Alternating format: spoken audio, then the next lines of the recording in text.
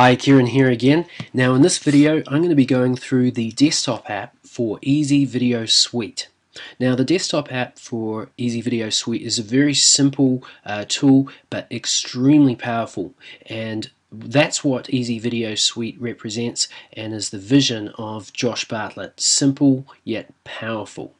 Okay, so what we have here is this is the main center for the conversions of videos, and I'm going to grab some videos to put into here, and I've got 4 different file types here. And the very good thing about the Easy Video Suite is that it can actually convert videos to web ready videos, ready to play on any device: your laptop, your desktop, your tablets, your smartphones, just with drag and drop. And we're going to do that now, and I'll take this WMV file, drag and drop into the areas to convert. Now you can actually take multiple files and process them in here as well, so I'll demonstrate that. And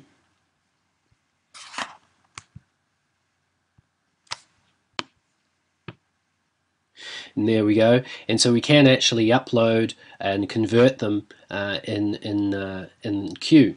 So what I'm going to do is click on this one here, which is FB3. Now I can rename the video, and we'll call this Facebook webinar replay.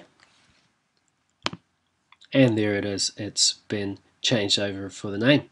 Now the upload button here, this is going to go through a process. There's the progress indicator there, 5%, and that'll just process through. It's a semi-large file, and that will convert the video through to an MP4 web ready, highly optimized for any device for playback online. Now the really cool thing about Easy Video Suite is that while it goes through this rendering process, this conversion process, it's actually creating multiple versions at different screen resolutions designed for every device out there. As I mentioned, the laptop, desktop, tablet and smartphone.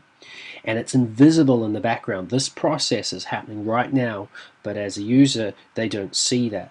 Now when it gets played back on the website, when you've embedded it on your website via Easy Video Suite, Easy Video Suite will intelligently detect the device that you're watching it on and serve the best available quality video to that device in real time. Very, very powerful. And you know, think about this. Handbrake. No longer do we need handbrake.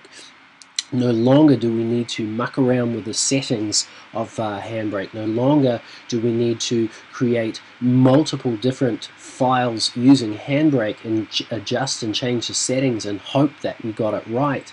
We don't have to do that anymore. All we do, and as you can see here, we dragged it and dropped it. Now this is the WMV file. Remember, WMV, and it's getting converted to a web-ready video. Now the other thing, I haven't changed it down below here. You can actually save a copy of this file. There it is. Now it's uploading to my Easy Video Suite dashboard, and that's what we'll talk about in a little while. So we could save it as a local on our local hard drive, and I have done that, so that's down here. Now this slider here, this slider is relating to the quality of the video.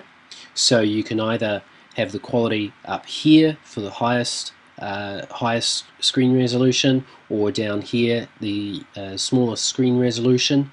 And anywhere in the middle here works perfectly fine. I'm playing with a few different settings as I play with the Easy Video Suite, and they're all coming out with excellent web-ready videos, MP4, and everything is ready to go. No more handbrake, no more mucking around and wasting time. It's all here.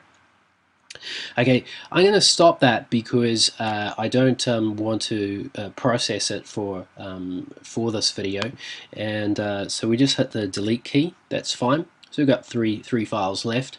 Now, if we wanted to edit any of these, and let's say we take this one here, we can go and hit this edit button, and that's going to bring up the simple editor.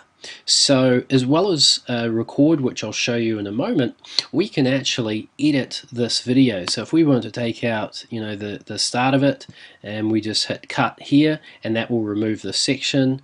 If we wanted to move that to the end and we wanted to adjust and cut off the end, and we just hit cut, we can adjust that, and it will also play back that section of video. So we just hit play, and we've got a preview player right here. And if we're finished with it, we just hit finish.